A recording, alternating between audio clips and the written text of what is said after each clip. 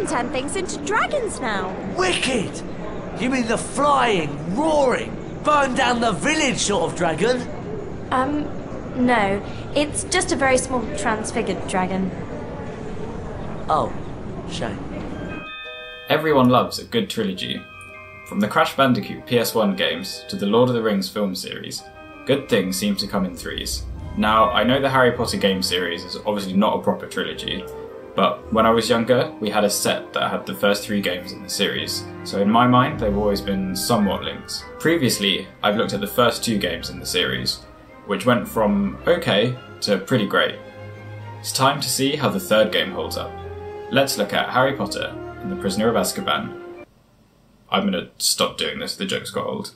Once again developed by No Wonder and published by EA, Harry Potter and the Prisoner of Azkaban was released in 2004, around the time of the 3rd film. The game opens with a scene of a black dog watching as the Hogwarts Express speeds across a bridge towards a storm, where we join Harry, Ron and Hermione in their train carriage as they learn that the mass murderer Sirius Black has escaped from the wizard prison Azkaban.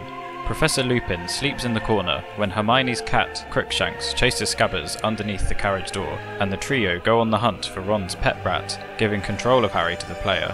Similar controls are carried forwards from the Chamber of Secrets, where Harry can move around freely and cast spells with the mouse.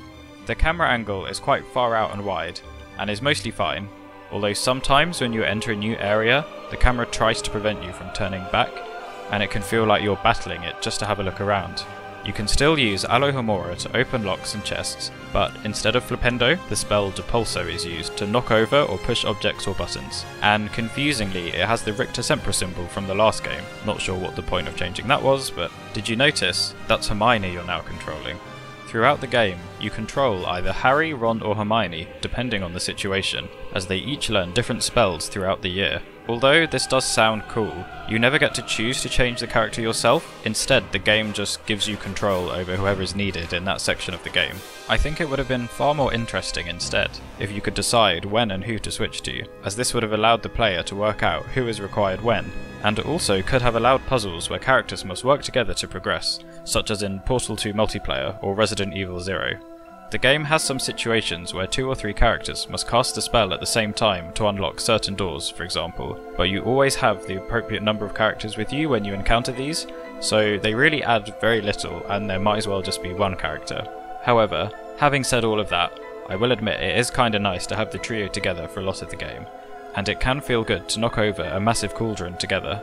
Other returning spells include Lumos, although generally the openings are right next to the statue and don't require much searching, and Ricta Sempra, still used to attack magical creatures. This game features a fair amount of new creatures, more than the last game did, which just copied most of its creatures from the first game, including flying books and pages from the Monster Book of Monsters. The normal books are easy to dispatch, but the monster book pages snap viciously towards you after being hit with Ricta Sempra. Chocolate frogs once again replenish your health if and when you get injured.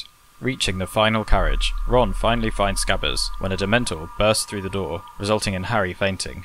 Ron and Hermione attempt to block the door with luggage, but the Dementor pushes through. Professor Lupin appears and casts the Dementor away. Arriving at Hogwarts, you are taken right away to Defense Against the Dark Arts, where Ron learns Carpe Retractum, a spell that pulls the caster towards the grapple it's performed on. It can also be used to pull ropes and blocks and drag open certain doors. In this game, you don't have to learn the spell as in previous games, something that did add a bit more depth. Instead, you simply walk into the spell challenge. Challenge stars are replaced by shields, and the time limit imposed in the last game is gone again. A shame, as I believe the time limit did add a good amount of tension to the challenges. This challenge itself isn't really that challenging, with only a handful of platforms where landing needs to be timed, although a number of returning creatures are reintroduced. Imps behave more like Draco Malfoy from the first game, throwing firecrackers that must be avoided and thrown back to defeat them. I actually quite like this cracker mechanic, as they require some skill to avoid and then aim, and can explode on the ground if left for too long. Pixies are also back, but this time throw blue projectiles the player must avoid, and they can be defeated with Ricta Sempra rather easily. Interestingly though, in the previous game, both creatures would bite the player, but now both attack indirectly. In fact, there are barely any creatures that directly attack the player up close in this game. Fire crabs also return, and act the same as in the previous game. The challenge, looks-wise, is pretty good. with the stone architecture, dark voids and glowing purple grapples. Completing the challenge, no house points are rewarded like in previous games, but instead, if you manage to collect all 10 challenge shields, you are granted access to the bean bonus room. Bertie Bott's every flavour beans return once more, and this time there are even more. Just look at this.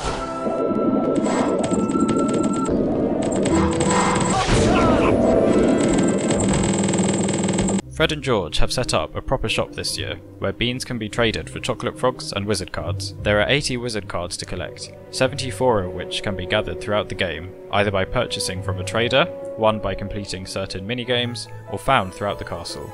2 other forms of currency are also introduced, pumpkin pasties and cauldron cakes. Pumpkin pasties are rarer than beans, and can be traded for certain wizard cards. Cauldron cakes are even rarer, and are used to buy passwords for the various portraits around Hogwarts, behind which lie secret areas and surprises. I love the idea of there being certain portraits that require passwords to enter, and using a currency other than the main one is a good way of preventing players from gaining access to all of them too early on in the game. However, the addition of these portraits has seemingly replaced natural discovery, where none of the secrets in the main castle require spells learnt throughout the game, thus changing the wondrous feeling of, wow, I get to explore the castle more as I learn more spells, to, wow, I'll get to explore the castle more as I earn more money. Peeves makes a reappearance, where he's had a fashionable new makeover, but still sounds just as good as in previous games. Boo ho ho, poor Potty and Weasel. He shows up occasionally to block Harry, Ron and Hermione's way, but they can cast spells together to get rid of him for a while. Heading to Care of Magical Creatures, we get to see the exterior of the castle, where the designers have done a great job of replicating the designs from the film. There are a few areas to explore outside, including this button pressing puzzle which is kinda cool, and this part where the floor collapses under you. This game throws a few of these surprises at you. I'm not gonna lie, I kinda think they're hilarious. There is also a pixie infestation that must be dealt with 5 times to earn a bunch of cards, but it's very repetitive and goes on a bit. Just seems a bit lazy and time consuming rather than challenging. Finally reaching Hagrid's class, you get to fly Buckbeak the Hippogriff. Hippogriff flying replaces the Quidditch sections of the previous 2 games, where Buckbeak controls a bit differently than a broomstick. Moving a bit like Flappy Bird but in 3D, Buckbeak's wings can be flapped by pressing the jump button, where you must navigate through a series of rings along a fixed path to earn points. You can return throughout the game to fly Buckbeak through increasingly more difficult routes and smaller rings to earn wizard cards. I really enjoyed Hippogriff flying. It's a lot better than the Quidditch in the second game, which had basically no challenge, and isn't quite as hard as the time flying in the first game, where one mistake could ruin your whole run. Instead, it's challenging but fair, and takes some skill to work out when to time your flaps to pull off the perfect manoeuvre. When I played through this level with my uni housemates a couple of years ago, it took 4 of us to have a go to be able to get the final wizard card, and it was so much fun. After the lesson, Draco gets by the Hippogriff, and the trio head to Transfiguration with Professor McGonagall.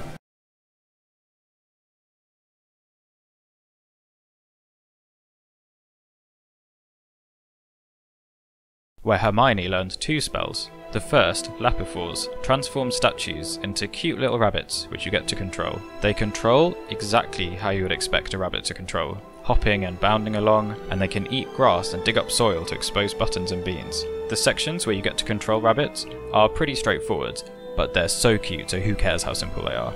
You also get to transform other statues into baby dragons with Draconifors, which again are really cute. Look at how they walk! They control similarly to Buckbeak by flapping their wings, and can collect fireballs to ignite lanterns to advance the level. They are pretty good to control, although their wings do get caught really easily on objects, preventing them from moving, which is pretty annoying. Bundymen are also introduced here, green slimy creatures that spit out harmful goo. They are defeated by stunning with Rictus Emperor and then being jumped on, but don't be too hasty as their toxic slime remains for a few seconds afterwards. Generally the challenge is good, and looks pretty nice too. Lovely plants, I'd live here.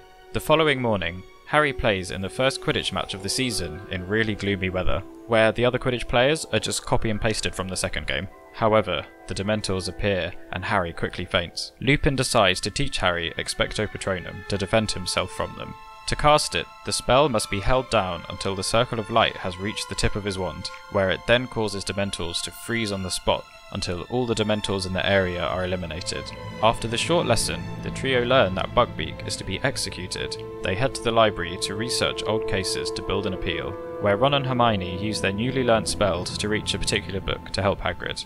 Hermione mysteriously has already managed to drop the book off at Hagrid's when the trio regather outside the library and head to Charms class, when they face a monster book attacking students. Similar to the imp infestation from earlier, again it is just another laborious task, where waves and waves of pages must be defeated to earn all 5 cards. In Charms class, Harry learns Glacius, a spell that can extinguish fires and freeze water. Amazonian salamanders, covered in flame, can spit fireballs at Harry, and can be frozen with Glacius. However, they are only fully eliminated when they are also smashed apart with Rictus Emperor, and their main fire extinguished. The challenge also contains ice slides that are pretty fun to ride, and sometimes have branching paths and challenge shields. The environment here suits the challenge really well, with glowing red fires and cool blue ice, and the slides turn what would otherwise be an average challenge into an enjoyable one. Following the challenge, the trio head to Hagrid's hut to hear the verdict on Buckbeak, where they hear what sounds like an execution. Suddenly, Scabbers comes out of nowhere and Ron takes chase, the other two following closely behind. Arriving at the Whomping Willow, the strange black dog we saw before jumps out and attacks Ron, dragging him into a hidden path beneath the tree.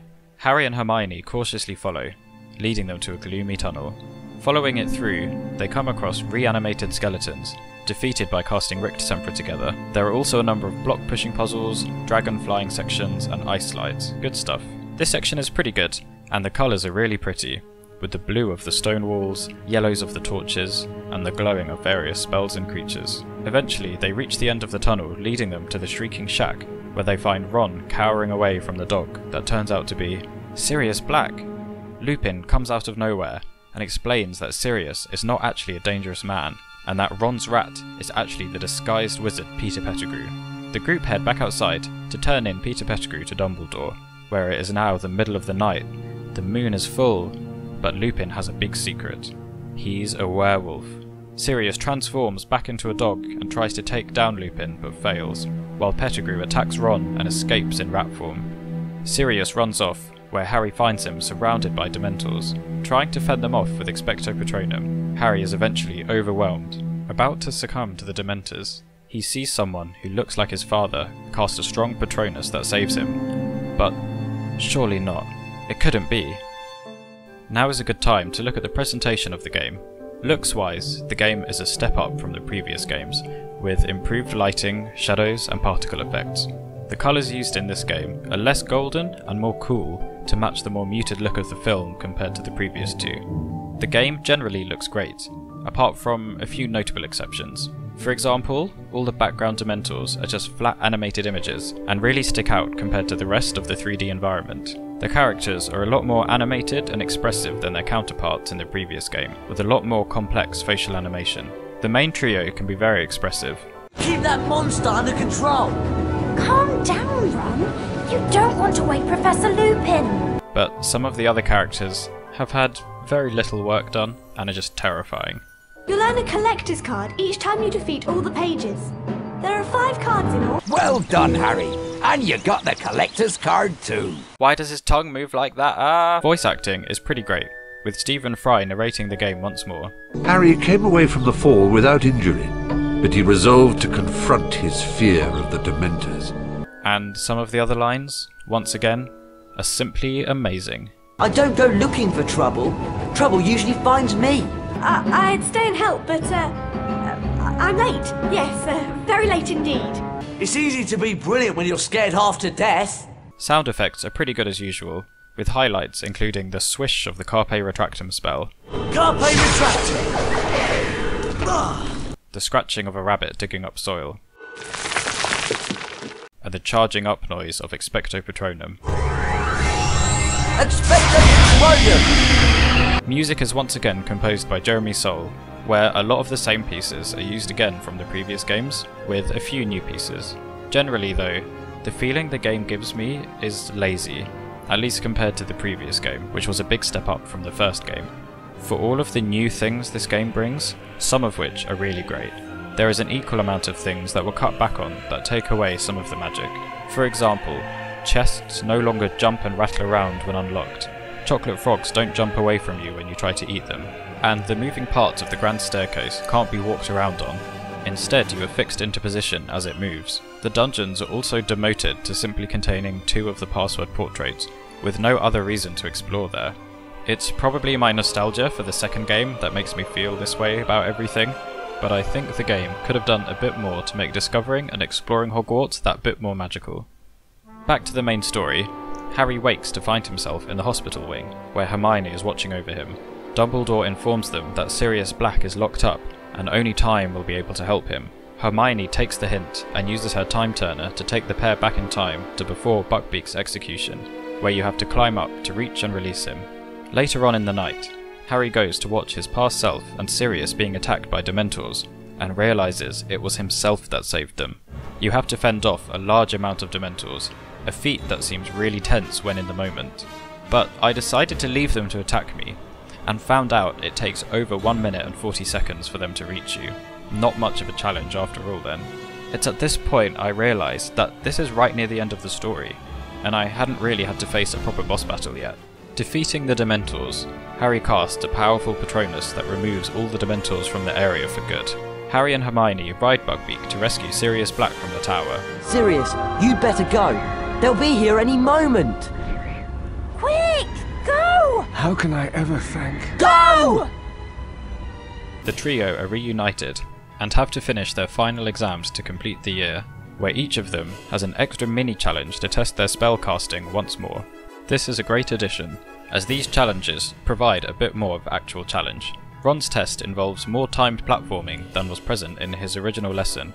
Hermione's has a great difficult long section where you have to fly a mini dragon through moving walls and spinning floors, and Harry's involves more sliding and defeating creatures. After completing all the challenges, all that is left is collecting all the remaining wizard cards. Once you gather 74, a 75th card can be obtained from Fred and George, Harry Potter. which transports you to the bonus bean room, where the final 5 can be obtained, similar to the gold card challenge from the previous game. And finally, you're allowed to enjoy your summer holidays. Your father is alive in you, Harry, and shows himself most plainly when you have need of him.